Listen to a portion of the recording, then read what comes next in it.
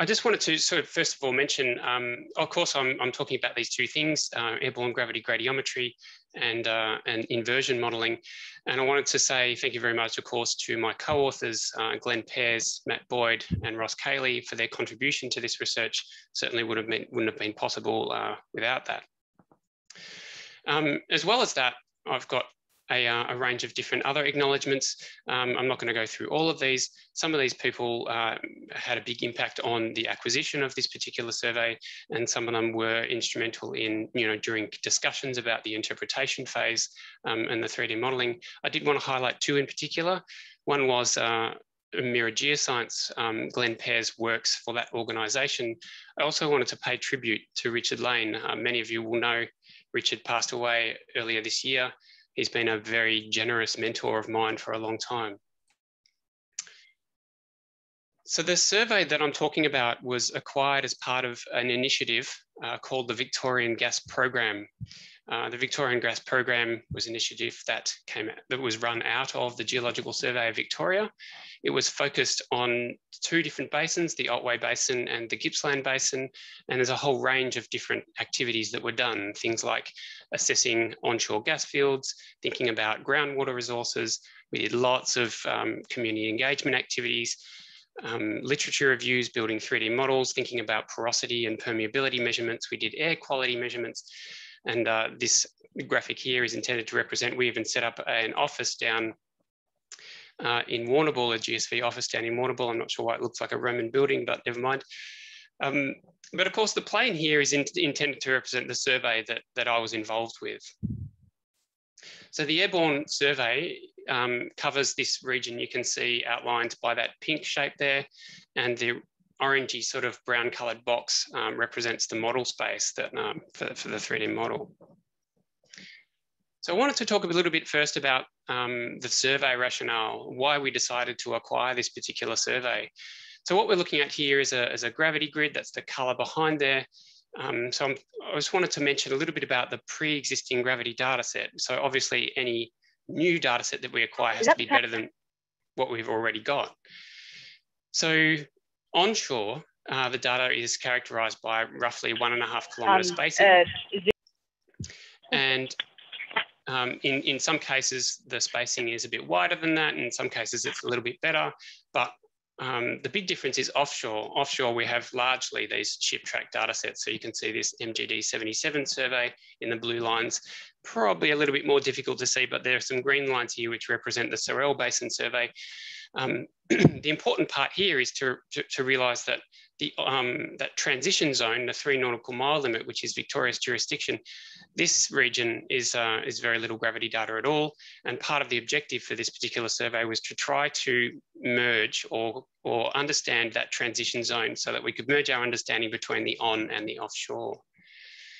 Thinking also about the seismic data, this represents all these lines represent all of the seismic data that was collected both in the on and offshore. And you look at this and you go, wow, there's a tremendous number of lines there.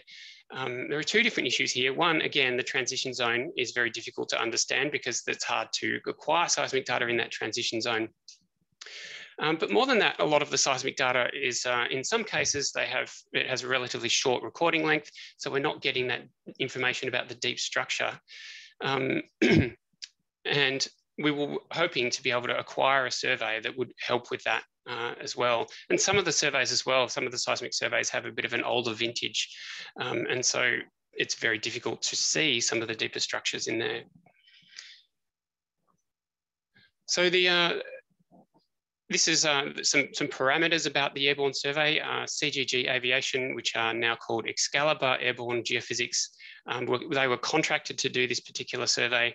They acquired over 31,000 line kilometres over a region, 16,000 kilometres squared. The survey was flown in late 2018 into early 2019. And you can see all of the flight lines, these purple lines here, are 500 metre spaced. So for an airborne gravity gradiometry survey, especially a regional one, this is considered to be a relatively detailed survey. And as you can see, the tie lines were 15-kilometre tie lines. I suppose the only other thing that's worth mentioning here is that the data set was acquired at an elevation of 150 metres, and that was increased to 300 metres over townships and wind farms and that sort of thing. So the instrumentation on board the aircraft, obviously the gravity gradiometer, that's what this instrument here is, but we also acquired what we're calling SGrav data. So this is conventional gravity. So we're collecting gravity data in two different ways. The gravity gradiometer is collecting the gravity gradient, whereas the SGrav is collecting conventional gravity. So if you put a gravity meter on the ground, you push a button and get a value back for gravity. That's exactly what, you know, the sort of information that this is acquiring. So it's a little bit like a souped up land-based gravity meter that's put onto an aircraft. So two different types of gravity data, which I'm talk about why we did that in just a moment. We acquired magnetic data as well. The laser scanner was really important. So the LiDAR data, which we needed to be able to do those detailed terrain corrections. Radar altimeter. And we also had a lot of really boring GoPro video of the ground as the plane was flying around. So all that information is sitting on our server somewhere. The platform for geophysical operation, there were actually two planes that we used to acquire this survey. One was this plane here, which was a Cessna Grand Caravan. As you can see, this is a single engine aircraft. And so that was only going to fly the onshore lines. So these green lines you can see here. That was mostly just for safety purposes. So the offshore lines needed to be flown with a twin engine aircraft. So you can see that's this aircraft, which is a Twin Otter. This aircraft flew all of the blue lines that you can see here, including all of the tie lines, because all of those tie lines had an offshore component. So this is the final data set. So the gravity gradiometry. This is the GDD or GZZ, if you prefer that terminology. In this case, terrain corrected with a density of 1.8 grams per centimetre cube. And you might be thinking, wow, that seems really low. And yeah, that surprised us as well, but it seemed to be the best density to use to be able to remove the effect of terrain in this particular case. But you know, regardless of that, we also delivered the free air gravity data set, a density of 1.8, and we also delivered the database as a 2.67 as well. So the SGrav data set, like I said, is a bit like a gravity meter that's sitting on board the aircraft. This is the gravity meter that you can see here. And this is the data set that acquired, but it's unfiltered. So this data, therefore, as you can see, has a large impact of flight lines. That's normal. That's how it's all airborne gravity is likely to be until it actually gets filtered. Normally, we filter this airborne gravity data set with relatively shorter wavelengths, maybe 3 kilometers or something like that. In this case, we filtered the data set with a 25-kilometer low-pass filter. And I'm going to explain why we used a 25-kilometer low-pass filter in just a second. The reason is because of the full spectrum Falcon product that we were acquiring. So this is a slide that I borrowed from Chris Van Gelder, who used it in a conference in 2019, and it's been about for a little bit longer. Frank Van Can used it earlier than that. But what we're looking at is if we look at the x-axis here, you can see all of the wavelengths on the x-axis, and it's plotted against the errors, which are plotted in milligauss here. So the idea, or the way that we interpret this graph, is to sort of look at one particular instrument, so airborne gravity, for example. So the airborne gravity, if we look at this blue curve, the way we interpret this is go, okay, anything above the blue line, we can image using that particular instrument. So things like rifts or bedrock or deep sedimentary basin structure, that sort of thing. But you notice that as the wavelengths increase, the airborne gravity errors reduce. Airborne gravity is very good at imaging the longer wavelengths. On the other hand, we look at the airborne gravity gradiometry and this purple line here, and you can see that the things that are above that, things like anticlines and faults, shallow basement, things that are likely to have a relatively short wavelength work quite well for airborne gravity gradiometry. And you notice that as the wavelengths increase, the errors tend to increase as well. So airborne gravity gradiometry is very good at imaging the shorter wavelengths. So what we want is kind of the best of both worlds. We want to use the short wavelengths, we want to use airborne gravity gradiometry for the short wavelengths, and we want to use the airborne gravity for the longer wavelengths. And that is the whole point of the full spectrum Falcon. That's the idea behind it.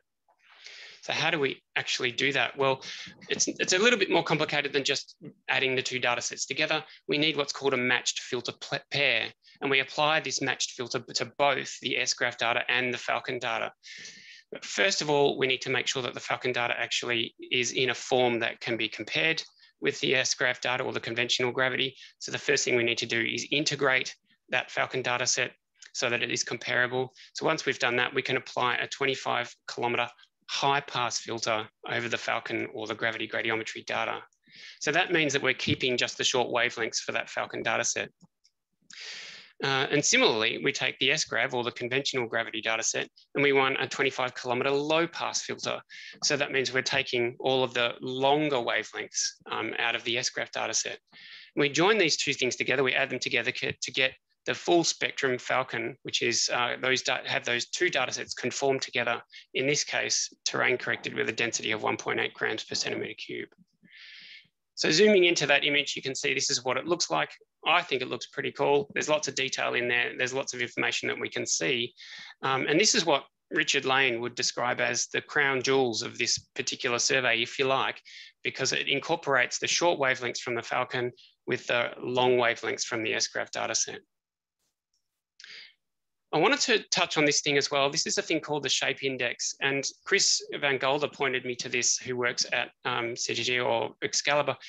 And as you can see from this paper here, so it's been around for a little while, but the shape index just combines a few different of tensor components. So the GNN, GNE, and the GEE of the gravity gradiometry tensor matrix. And it combines that using a formula, which I'm not going to show today. You can look at that paper if you're interested. But this is what the result of that is. And what I liked about this particular filter, if you want to call it that, is that unlike a standard gravity gradiometry data set, which gives you, some sort of elliptical anomaly, and you might have a peak that runs through the middle, the shape index tends to sharpen up the boundaries of this.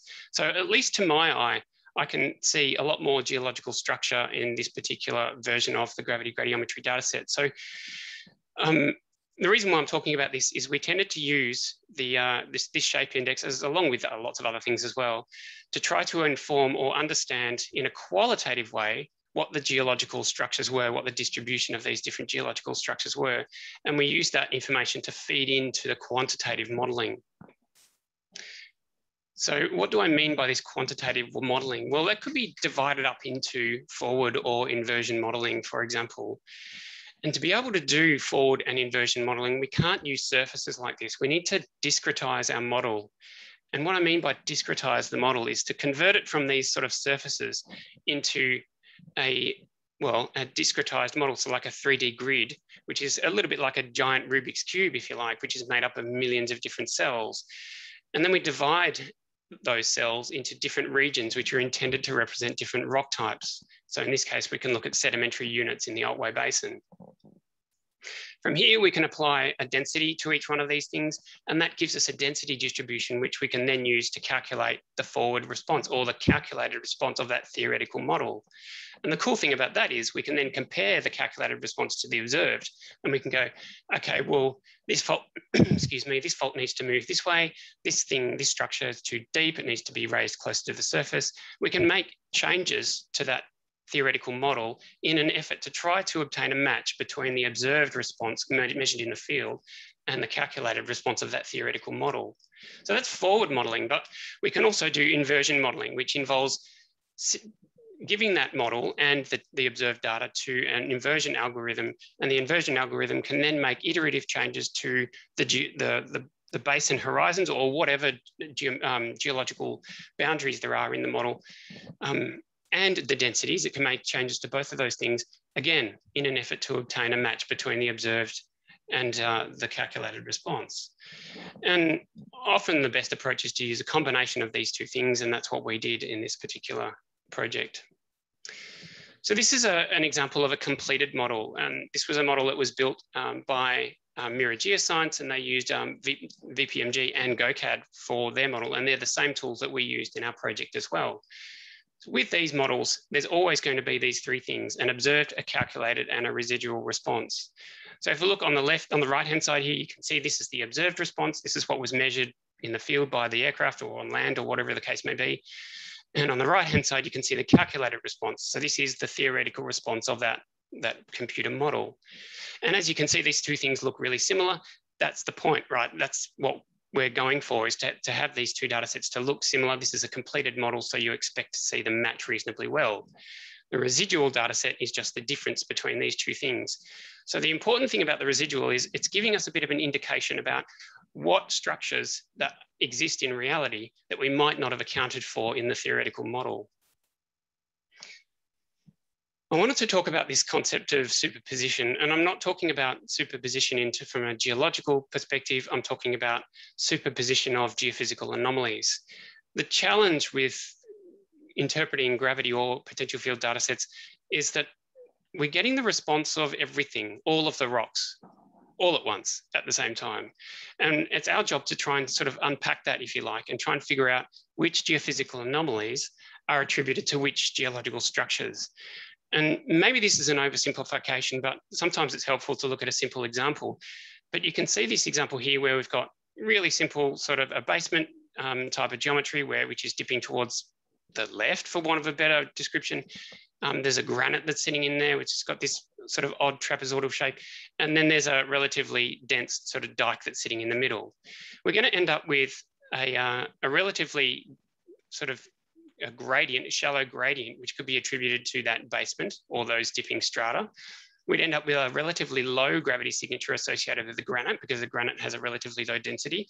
And then we end up with a high sort of local peak, which is associated with a dike in the middle. And so when we add all of these things together, you can see how we end up with, this is the total observed response, which is the collective sort of response of all of these different things that we get at once. So it's our job to try to unpack that and figure out, like I say, which geophysical anomalies are attributed to which geological structures. And the reason why I'm sort of harping on about this a little bit is because this sort of idea embodies the process that I'm going to talk about with the inversion modeling phase. What we're trying to do is identify some particular anomaly and figure out what it is, incorporate it into our 3D model, and then try and extract it out and then look at the residual again.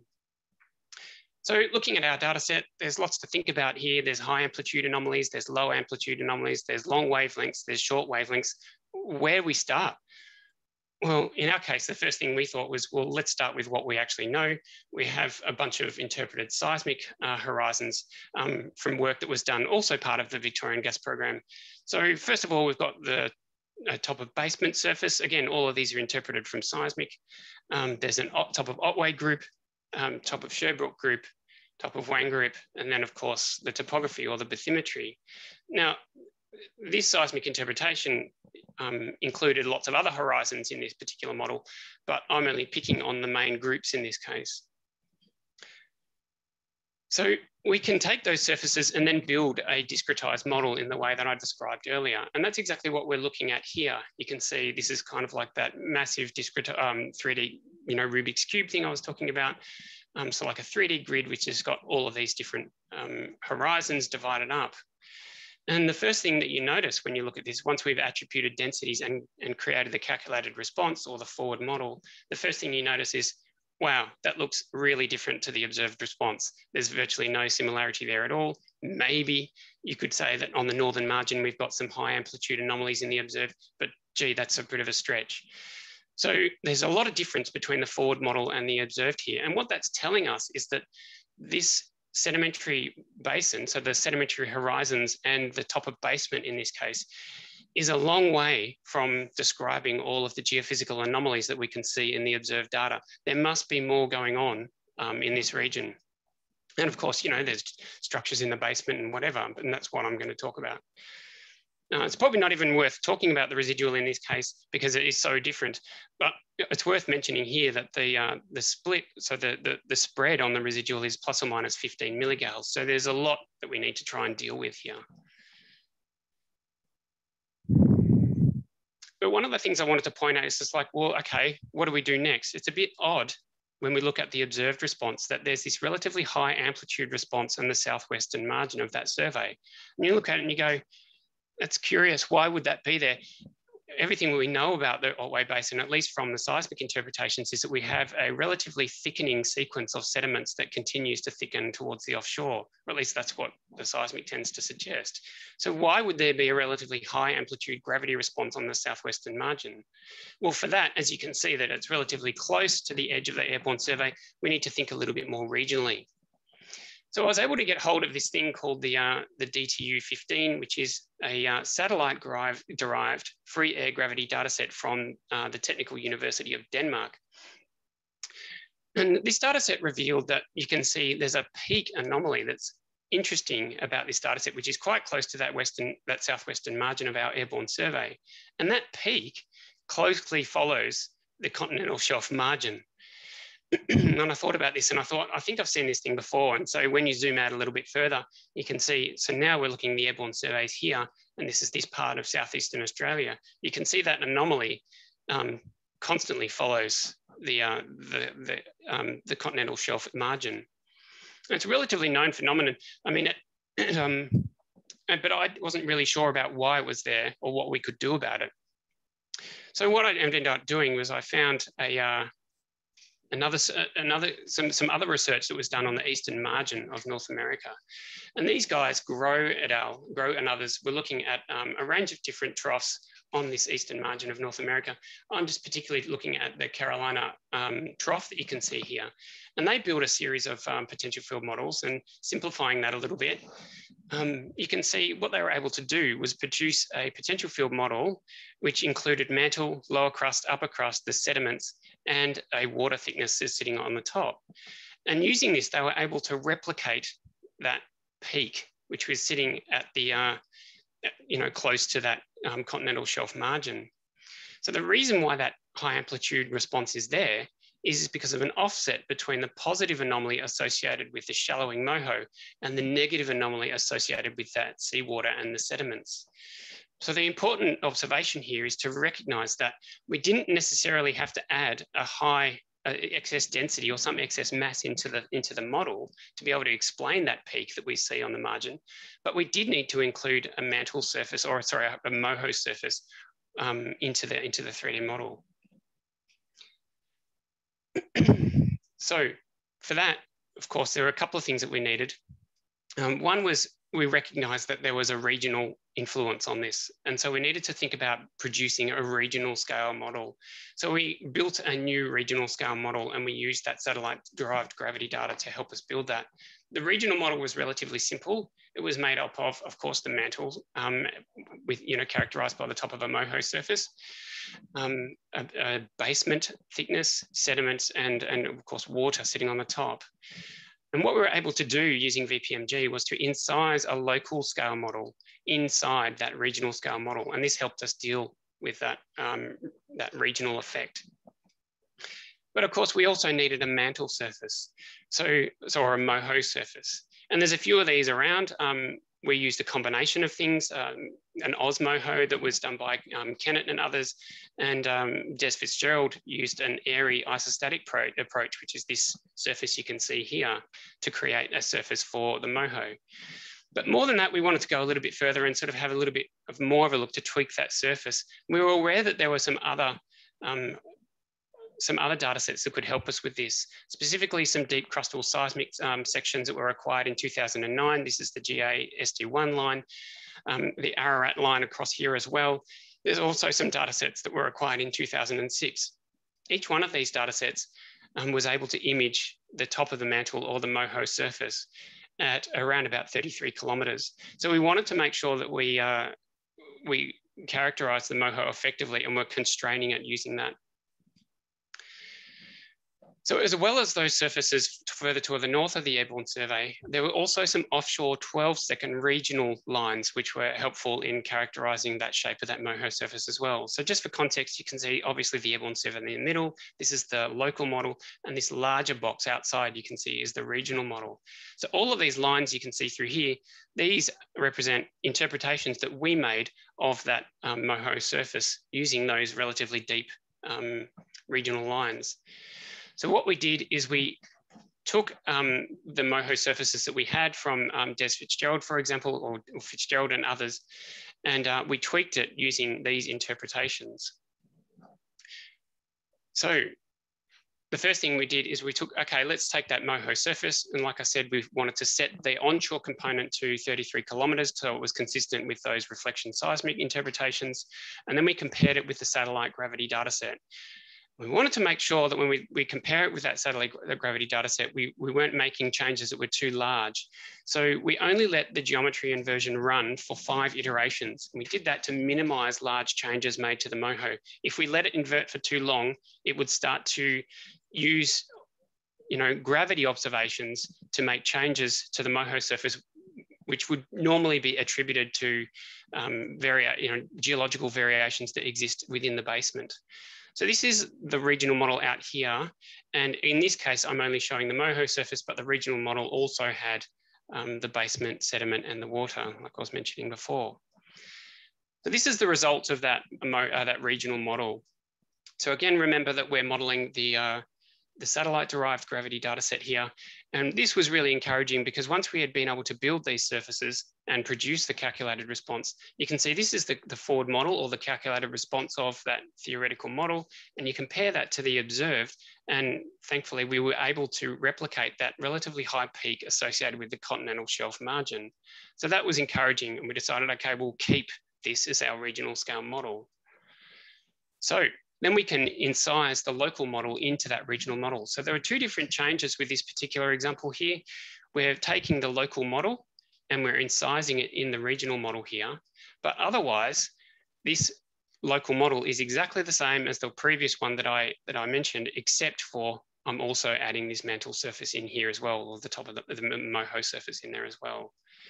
And the reason for that, of course, was to try to explain this high amplitude response in the southwest. We look at the calculated response of this new model, which includes that mantle surface. And this, like I say, this was encouraging because we're starting to see a reasonably good replication of that high amplitude response in the calculated compared to the observed. The other cool thing about this is that if we look at the residual, it's starting to show up north-south trending anomalies in this residual data set. And if we look further north of the Otway Basin, where the basement rocks are, we know that most of those rocks in the north have that north-south trend. A couple of examples of that, if we look at the aeromagnetic data set, we can look at these specific aeromagnetic anomalies. We know that these highly magnetic anomalies are attributed to the Truro volcanics and the hummock serpentinite, and these are co-located with this high amplitude gravity response we can see in our airborne survey.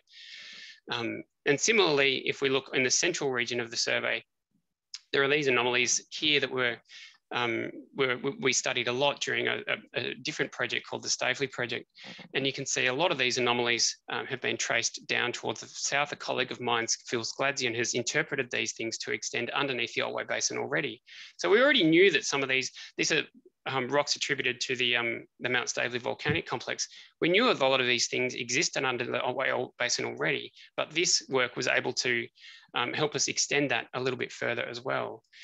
So the end result here is we're kind of going, okay, now looking at the residual, it's telling us that we're starting to see the response of the basement rocks. So we need to think about incorporating basement rocks into our 3D model. So let's think about dividing up the basement. The first thing that we did is went, okay, let's look at dividing it up into the major structural zones that we know to be to exist in Western Victoria. So the first one is the Bambara Fault. It just clips the margin of the airborne survey, but it dips towards the north. We interpret the footwall of the Bambara Fault to be Selwyn Block in this case. On the western margin, again, the Avoca Fault doesn't actually enter into the model at all. But again, the Avoca Fault dips towards the west. And so the Bendigo zone, which is in the footwall of the Avoca Fault, tends to make it into that model space a little bit. The Moyeston Fault separates the Grampian-Staveley zone from the Stawell zone. The Moyeston Fault dips towards the east. And of course, between the Moyeston Fault and the Avoca Fault, we're compartmentalizing the Stawell zone. And similarly, we have the Yarra-Mildrip Fault, which is on the margin of the Grampian-Staveley zone. And that separates the Grampian-Staveley zone from the Stawell zone. So see, these are some of the major faults that have been modeled before, and some minor tweaks were made to these for this particular project. But more than this, we also have this 2009 deep crustal seismic section, which I showed a little bit before. What we know from interpretations made of this particular data set is this Apsley Fault. And that was really important because we know from interpreting that regional seismic line, the Apsley Fault together with the Yarra-Milgip Fault compartmentalizes the Glenelg River Metamorphic Complex. And we know, and so the Glenelg River Metamorphic Complex was interpreted to be extended underneath the Otway Basin as well. Similarly, there's a thing called the Hummocks Fault. The Hummocks Fault has been interpreted by various different workers over the years, and we looked at a lot of those things, and we kept a lot of the interpretations made from some of those different workers. But there were some tweaks that were made to the Hummocks Fault to improve the fit to the gravity data set. The cool thing about the Hummocks Fault is that it was able to image or to characterize the eastern margin of these magnetic anomalies that you can see through here. But what we didn't have was a fault that was going to describe the western margin of those magnetic anomalies and therefore the high amplitude gravity anomalies that we're particularly looking at. So we built a new fault that for now is just called the Hummocks Splay. And this is consistent with a lot of mapping that was done in the Glenelg and the Glenelg sheet. So that is the western side of the survey area. But thinking a little bit more about the east side, I mentioned before a Staveley project that we worked on for quite a while, and interpretations that have been made about. So what we're looking at here in this central zone is a range of a discretized model for that Staveley project that we worked on. And each one of these things represents the Mount Staveley volcanic complex. So these are Cambrian mafic rocks, which were emplaced along a series of thrusts. And that, like I said, they have already been interpreted to exist underneath the Otway Basin, but we were able to use this particular project to extend these things a little bit further. So they were in place using these particular thrusts, the Boonawa East and West faults, the Bunnigal East and West faults, and the Staveley East and West faults, as well as the Karamat faults as well. So using all of those things, all of these faults became the different structures that were used to divide up the basement.